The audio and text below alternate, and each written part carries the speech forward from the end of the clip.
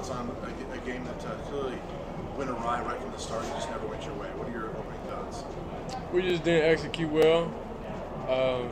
Missed a couple reads, and just can't continue to take sacks like that. Why is that? Like, do you feel like you're holding the ball too long, or was their coverage really good, or why do you think the sacks were happening so much today?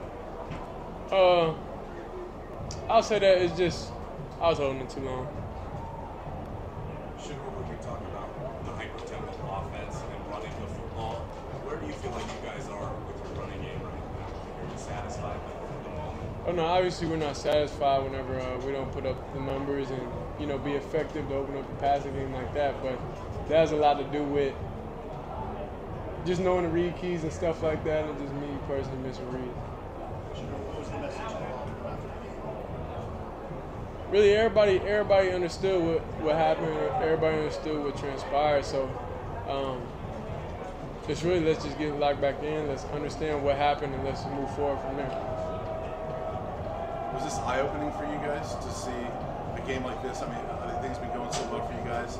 Was this I mean, it's not eye-opening because it's the game of football. If you don't execute, then you're gonna lose. If the other team execute, then they're gonna win. Like it's not nothing magical or anything they did that was just like unreal, surreal. It was just we just didn't execute our game plan. Shedeur, Oregon's coach referred before the game to his guys to fire them up that you guys were Hollywood flash. This isn't about clicks, it's about winning for us. Is that fair on his part? Did you make the players seem more fired up because of that? I think each team players will be fired up. I don't think one coach is going to fire up players up more than the other because they're fired up stuff go out the window after the first kick. Sure, it feels like the last 3 weeks or so just kind of got off to a slow start to the game. Is there anything that you can point to, maybe a common thread that you feel like that you've seen? Really, I just got to be perfect off rip. That's it. Just starting slow and just we can't afford to do that. Now that you guys have been through like a month of this, what's it like just having everyone watching you and talking about you and dissecting every little thing you guys do for it's been a month of like months straight now? Regular. Feels the same. Yeah. What was the message from your dad in the locker room? At what point? Just after the game. Oh, he ain't talked to us yet. We haven't spoken to him yet. But they probably in there talking about it right now, though. What about at halftime?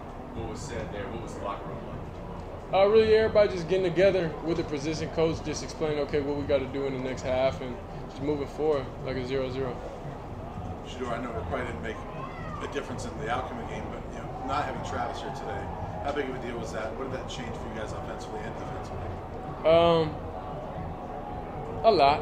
Travis is two players for us, but that's not the reason why we didn't win or lose. You just talked about perfection. Do you feel like there's a lot of pressure on you to be perfect to win right now? Nah, it's just early on. Last week it was an interception and it was a child fumble. So it's like the slow starts are just self-inflicted wounds. That's all it is. It's not anything that it could be different play calls or anything like that. It's just us personally. We just got to execute with the play that's called. Last one. What some of the things you felt like you guys didn't execute well today offensively? I say moving the ball. Anything that produces that though? That you feel like Executing, knowing the blocks, knowing the reads, knowing the route depth, everything like that. Just the simple things. That's it. Thank you.